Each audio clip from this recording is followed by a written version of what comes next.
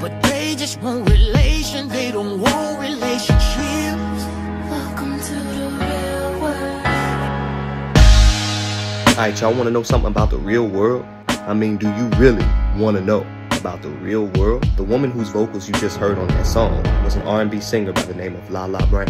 In 2007, Lala Brown was found shot to death in her studio less than 1 year after this song's release. The bodies of her and her boyfriend, Jaton Claiborne, weren't found for several days. Throughout the years, there have been numerous persons of interest in the case, and they did make one arrest in the case 5 years ago, but that person has since been released. And the murders of Lala Brown and Jaton Claiborne remain unsolved. Welcome to the real world.